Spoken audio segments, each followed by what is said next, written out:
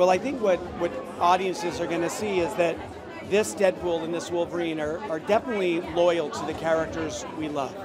But because it's a proper two-hander, it's a real odd couple duo. That's a foundation for comedy, for conflict, for action, but it evolves into something subversive that people don't expect, which is a more emotional story and a story that's ultimately about a form of brotherhood.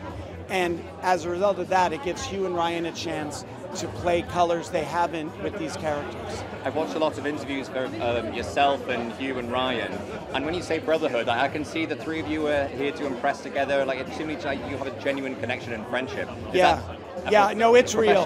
No, it's real. I mean, we've been, I met Hugh on Real Steel.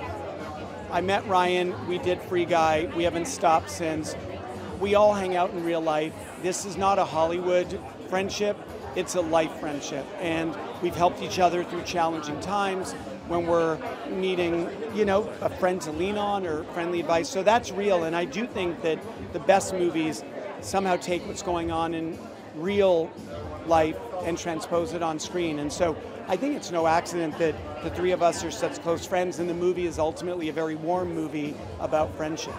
You unlocked a core memory of mine today, because I was looking at your back catalogue, and you directed Big Fat Liar. Yeah, you're right in that sweet spot at BFL. It's a wonderful film.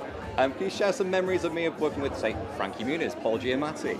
Yeah, I mean, that was my first studio movie, and I was so excited to get that chance. And the first thing I did is I cast my college buddy, Paul Giamatti, as the adult lead. I now consider Marty Wolf one of the unheralded icons of comedy. And it is so close to Paul's heart and my heart.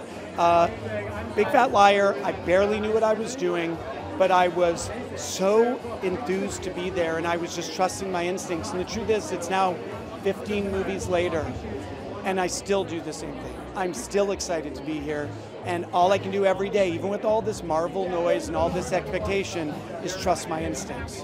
And I think I can get away with this because this is a Marvel film under the Disney umbrella. You have a Star Wars film up and coming. I don't know what we can say about it still. There are rumors that there's a writer attached to it now. Yeah. What can you tell us about this project? Yeah, I am happy that's one secret I don't have to keep keeping. Jonathan Tropper is writing my Star Wars film. We did the Adam Project together, and we have an idea that is really exciting to us and exciting to Kathy Kennedy and Dave Filoni. So one never knows if development reaches the starting gate, but my hope is that it will. Can you share anything like a character, a main character? I definitely can't share anything. I've been so well trained by Stranger Things and Marvel that my lips are sealed.